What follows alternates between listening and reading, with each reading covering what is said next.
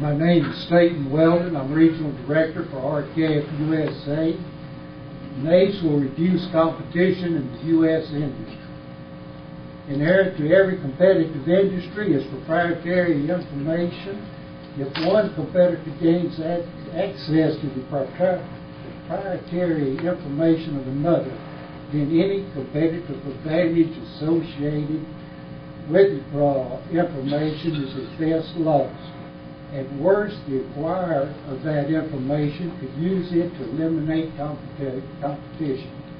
Nowhere in the U.S. economy is information more important to ensuring competitiveness than in the multi-segmented live cattle industry and beef industry.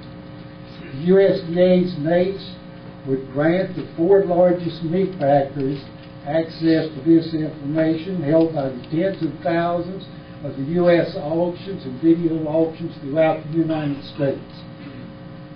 It would be done with the fixation of the 15-digit number that is associated with the ID.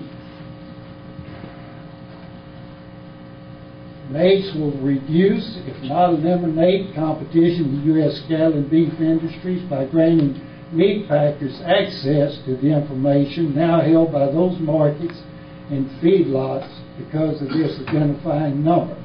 Here's how. There are approximately 757,000 independent beef cattle producers remaining in the United States who sell 69% of their feeder cattle through auction yards and video auctions.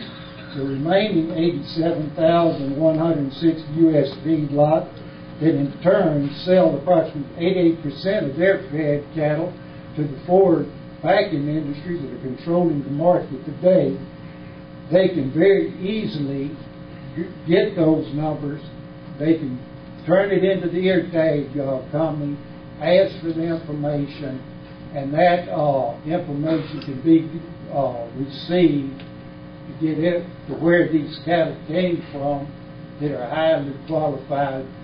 Thus, the packing company can then go to the cow producer himself, and this would bring a very big harm to our livestock auction range, our video auctions, the only place where true competitive prices are established.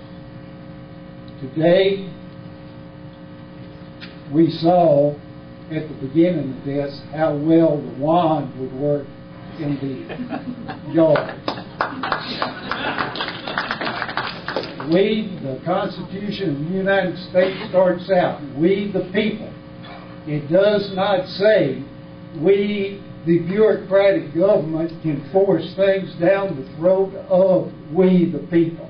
It says, we the people. I thank you very much.